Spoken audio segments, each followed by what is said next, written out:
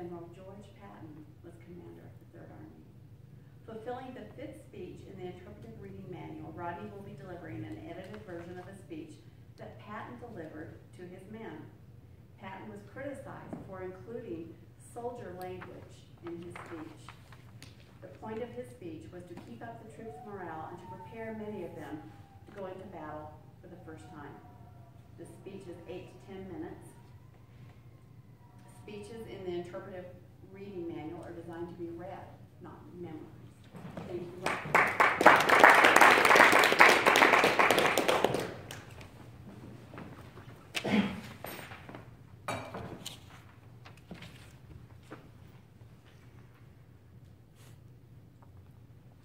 Man, all this stuff you hear about America wanting to stay out of the war, America not wanting to fight, it's bull. Americans love to fight. All real Americans love the clash and the sting of battle. Americans love a winner and will not tolerate a loser. And that's why America never has lost and never will lose a war. The very thought of losing is hateful to Americans. Battle is the most significant competition that a man can indulge in. It brings out all that's best and removes all that's base. You are not all going to die. Only 2% of you would be killed in a major battle. Now, every man is scared in his first action. If he says he's not, he's a liar. But the real hero is the man who fights even though he is scared. Now, some men will get over their fright in a minute in battle. For some, it'll take an hour, and for others, it'll take days. But the real man never lets his fear of death overpower his honor, his sense of duty to country, and his innate manhood. Now, all through your Army career, you men have complained about what you call this senseless drilling. That's all for a purpose. To ensure instant obedience to orders and to create constant alertness.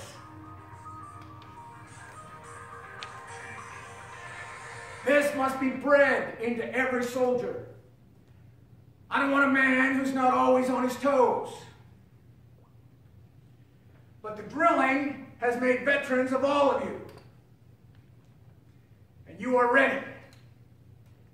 A man has to be alert at all time if he expects to keep on breathing. There are 400 neatly marked graves in Sicily because one man fell asleep on the job. But they're German graves because we found the poor sucker asleep before his officer did. Now, an army is a team.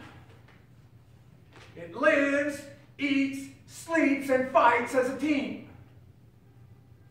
This individual hero stuff is bull. The bilious idiots who write about that in the Saturday Evening Post don't know anything more about real battle than they do about farting.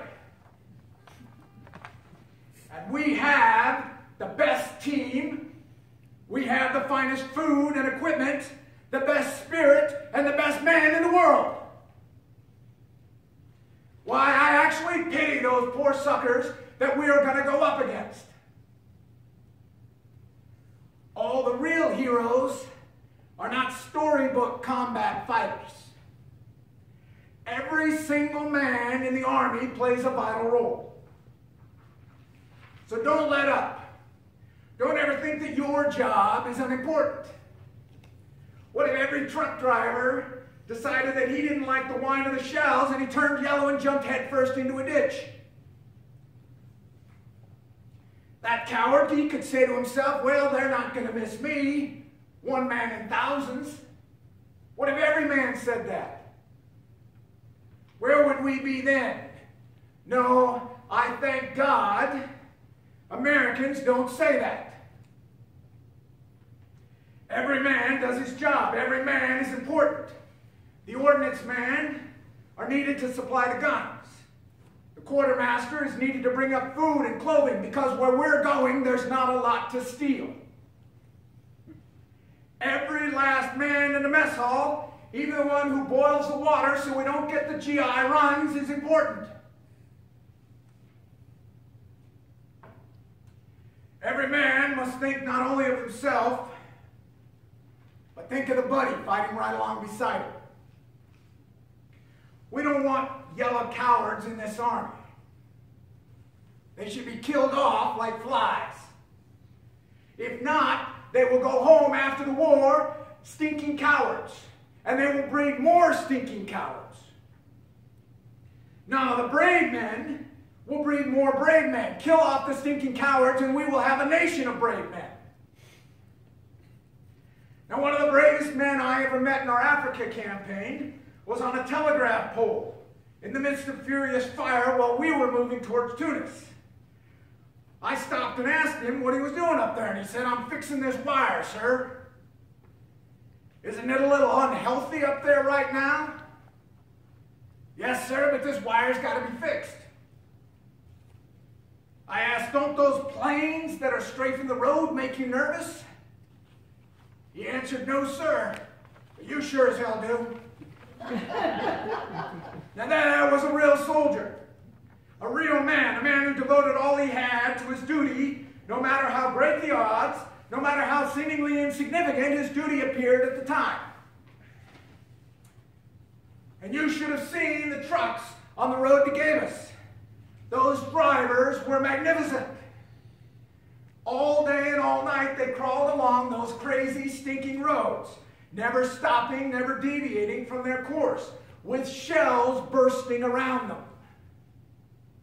Many of those men drove for 40 consecutive hours. We got through on good old American guts. Those were not combat men, but they were soldiers with a job to do. They were part of a team. Without them, the fight would have been lost. Sure, we all want to go home. We all want this war to be over with. But you can't win a war lying down. The quickest way to get it over with is to get those who started it. The quicker they are whipped, the quicker we can go home. The shortest way home is through Berlin and Tokyo. So keep moving, and when we get to Berlin, I am personally going to shoot that paper-hanging son of a dog, Hitler. Now, when a man is lying in a foxhole, in a shell hole, if he just stays there all day, some German Bosch is going to get him eventually. My men don't dig foxholes. Foxholes slow our initiative. Keep moving. We'll win this war, but we'll win it only by fighting and showing the Germans that we've got more guts than they've got or they will ever have. We're not just going to shoot them. We're going to rip out their living guts and use them to grease the treads of our tanks. We're going to murder those lousy Huns by the bushel basketful. Now, some of you men are wondering whether or not you will chicken out under fire. Don't worry about it. I can assure you that you will do your duty. War is a bloody business. It's a killing business. The Nazis are the enemy. Wade into them. Spill their blood. Shoot them in the guts. Rip open their belly. When shells are hitting all around you, and you wipe the dirt from your face, and you realize that it's not dirt, it's the bloody guts of your best friend who was right beside you, you will know what to do. Now, there will be some complaints that we are pushing our people too hard. I don't care about such complaints. I believe that an ounce of sweat is worth a pound of blood. The harder we push, the more Germans we kill. The more Germans we kill, the fewer of our men will be killed. Pushing harder means fewer casualties, and I want you to remember that.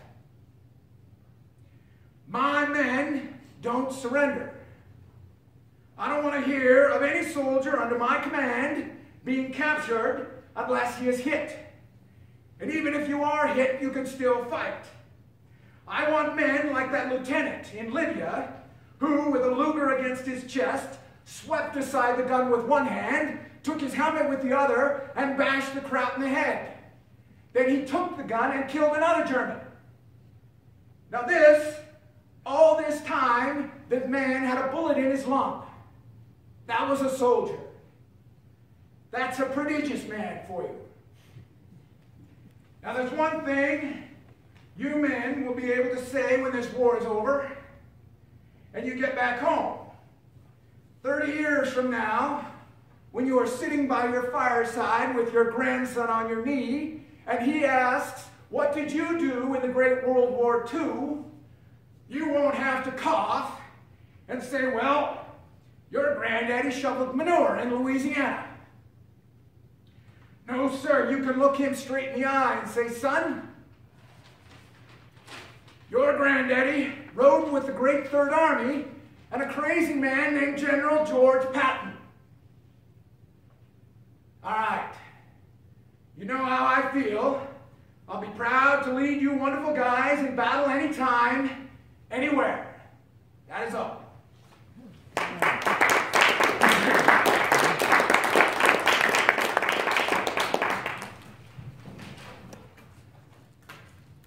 Rodney, I love history.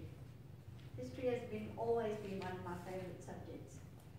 I'm glad there was a really good introduction, because you got right into it and didn't really tell us who he was until further down. But with the introduction, at least right off the bat, we knew who you were talking about.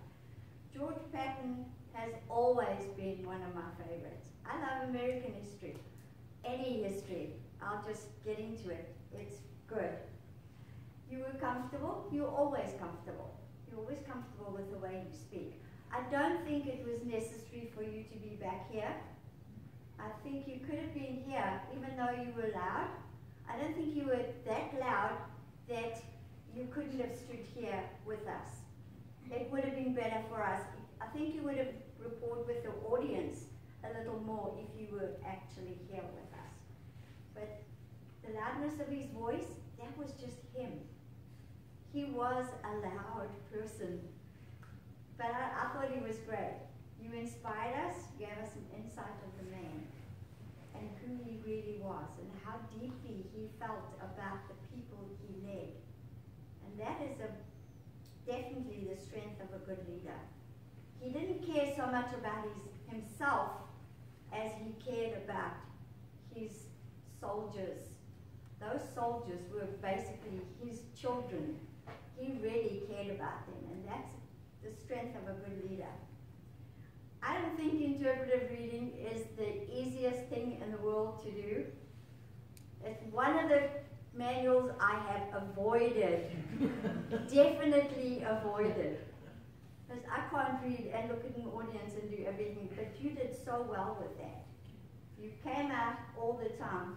The only thing I can think of was, maybe occasionally you could have stopped just slightly to let it sink in, to really make us feel his presence, because he was a really strong person.